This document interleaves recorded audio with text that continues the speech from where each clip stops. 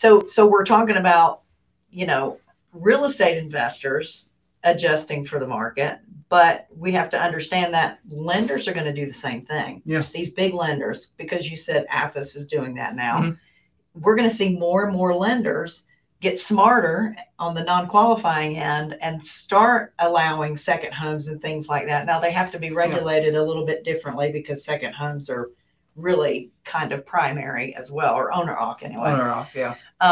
So they're going to be limited as to what they can do. But as we've been seeing the conventional loans kind of dwindle for investors and second homeowners, we've seen them expand on our end with the non-qualifying. Yep, absolutely. Absolutely. I mean, everyone Every knows. Day it's new. Everyone knows that they cut it from 14 to 7% on what they're doing.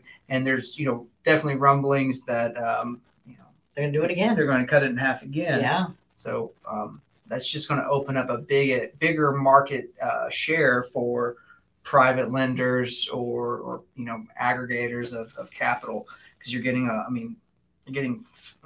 I think I just saw, was it RCN? I think it was RCN. They just did it was Two Rock. Two Rock did their first securitization of long-term rental product of 200 and some million. So that's a lot of bucks. So there's a lot of people, a lot of capital flooding into that market. Yeah, because it's not really, it's not where it used to be anymore. And the people making those decisions are investors. They understand our world.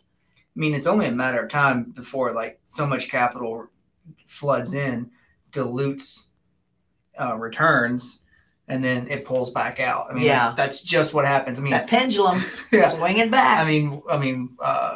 I've seen on the investor loan side as low as 3.75. I mean, that's getting really close to what a bank can do. Conventional. That's exactly right. It's getting really probably close. Better than a non-owner occupied that you would get conventional. Well, I mean, it's definitely lower dock and probably happens faster. Yeah, closes faster. That's just amazing. Keep it coming. Yeah, I mean, we're pricing them between 3.9 and 4.5. Yeah, right now. I mean, it's that's good. I mean, and the thing is, the contrarian thought is, well, how long can this last? Yeah, because we have shiny object syndrome. People start throwing money into an asset because it's safe, but it's safer, perceived safer, and produces a good yield. Well, how long until that lower yield is definitely the safety of it is not a factor anymore. You're like, well, I can't really take that low yield anymore. I got to be a little more aggressive. Yeah. The safety doesn't matter. So let me try something else. It'll change right back. And that's what happens. I mean, we saw that in money into the private lending fix and flip space. Mm-hmm. It's still there, but I here recently the shift has been moving capital from that to the long term. Yeah, which is amazing because a year ago today it was almost non-existent, wasn't it? The long term? Yeah. Yeah. Oh yeah. Non-qualifying long term was almost non-existent. Yeah, I mean, it was tough to get before COVID, and it shut down pretty much. Even fix and flip did for a lot of people. Yeah, for a lot of people. So not us though. but yeah, it's we'll see what happens. But I wish I had a crystal ball. That's right. So the question was, how do you prepare for the market changes, right? Yeah. How do you prepare? And we'll go back to the original answer that you gave with I say no, but I mean, you have to, there's so many different factors. I mean, yeah, I was telling Wendy and Bill this story. You take 10,000, let's just say 10,000 incompetent fund managers, and you give them a 55% chance of losing all their money in 1 year. You give them a 45% chance of making money. And I'm not making this up. I got this from a book. So it wasn't the internet. Anyway, it wasn't the Fooled by Randomness was the book. But and so you run that scenario for 5 straight years. And what you end up with is 192, something like that, 192 incompetent fund managers who now have a 5-year track record of making money.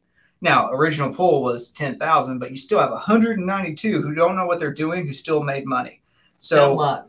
So dumb luck. I mean, it's just numbers. So you can prepare and prepare and prepare all you want. Sometimes the market just shifts. Your portfolio isn't allocated correctly. You're in something that, that has for the last 100 years been a staple of a society that has returned good yield, and it'll never go down. And then it does. That's right. So, prepare right. all you want. I mean, I would always recommend, look at the data, use the data, look what's happening around in the world around you in your local market, adjust accordingly, and, have a little bit of luck. That's right. And don't be afraid to make a move. Yeah. I'm not going to stand up here and tell someone like, I know exactly what to do so that you can avoid all risk in the market. Yeah. Like no one, if someone tells you that, they're full of it. They're so full, Wendy and I work hard. We analyze deals. We analyze the market. And we still lose money. That's right. That's right. So invest with us, folks. Yeah. Now we invest in an asset type that we can control more or less the amount of loss. The least amount of risk. Yeah, we can control the amount of loss. So we can, like I said before, if you can control your level of losses, you can control your level of yield. That's right. To a better extent. That's right.